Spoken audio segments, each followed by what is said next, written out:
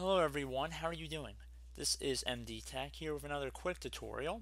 In today's tutorial, I'm going to show you guys how to reset your Dell Windows 10 computer back to factory or default settings. So this should hopefully be a fairly straightforward tutorial for you guys today. And without further ado, let's jump right into it. So we're going to start by opening up the start menu here. And you want to type in settings. Best match should say settings right above trusted Microsoft Store app. You want to left click on that one time. And now you want to go down until you get to the update and security tile, Windows Update Recovery Backup. Left click on that. And now you want to go down on the left side here until you get to recovery and left click on that option. On the right side, reset this PC. If your PC isn't running well, resetting it might help. This lets you choose to keep your personal files or remove them and then reinstalls Windows. Left click on Get Started here. So you will get a dialog window that says choose an option. You can either keep your files, which will remove apps and settings but keeps your personal files, or remove everything, which will remove all your personal files, apps, and settings. Even if you select the first option, I would still highly recommend creating a backup onto an external USB flash drive, CD, DVD, etc. But we're going to just select remove everything for the purpose of this video, and whatever selection you make will affect the selections from here on out. So you can see it's going to ask you want to clean the drives too. So if you select the second option, so like if you were going to donate your computer, this might take a few hours to run versus the first one, which may take an hour or less. Again, a lot of this is dependent on the hardware you're running Windows with, but I'm going to select just remove my files here.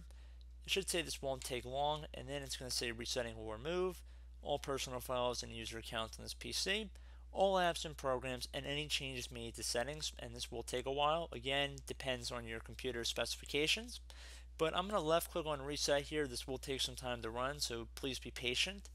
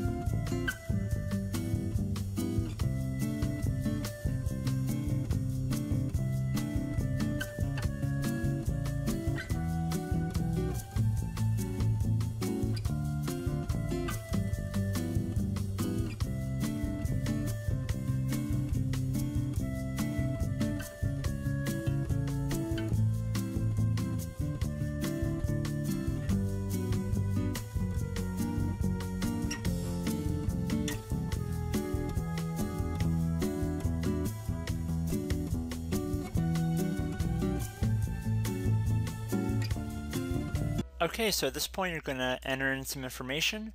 You're going to enter your country, preferred language, keyboard layout, and what time zone you're in. And then once you've checked all of that, you're going to select Next. It'll begin applying these settings.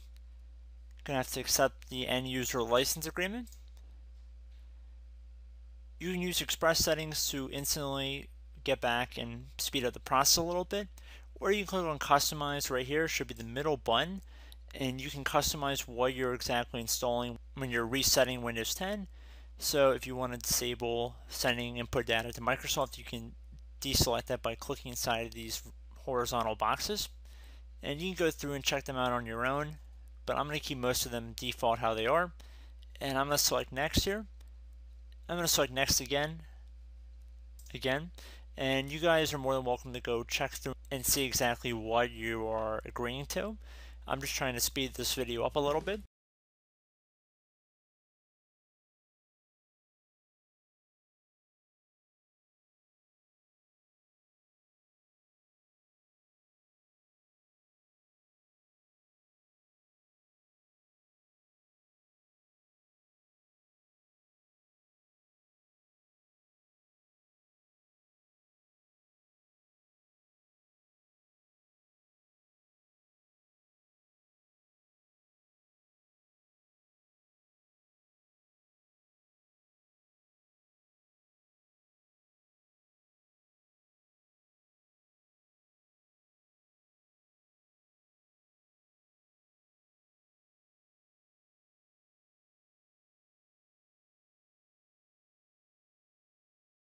Okay, so at this point you have the option to enter in your Microsoft account credentials if you were previously using a Microsoft account to use your account. You could also create a new Microsoft account, or you could skip this step and create a local account on your computer, which what I'm going to do. So I'm just going to do a quick little example for you guys.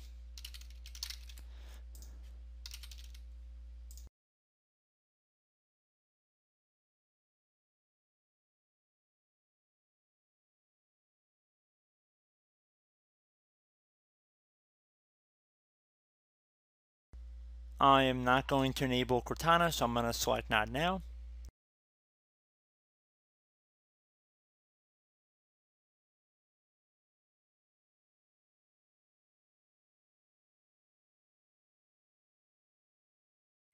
And there we go. We can see we are logging into Windows, and it should be a fresh installed Windows we are logging into right now.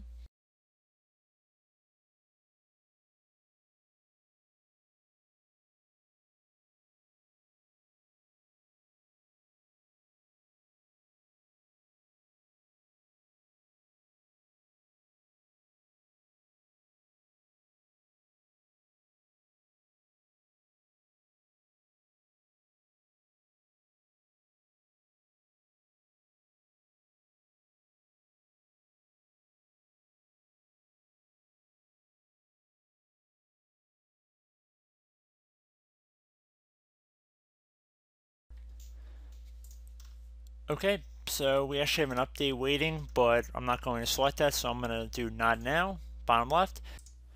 Okay, so guys, our computer has restarted. It looks like everything is good. So at this point, I would recommend reinstalling any applications you might have had to uninstall in that process. And you should be pretty much good to go from here. Would recommend again creating a system restore point if you don't already have some, just to have some backups on your computer, just for the future to hopefully alleviate issues you might have down the road. But I do hope this brief tutorial was able to help you guys out.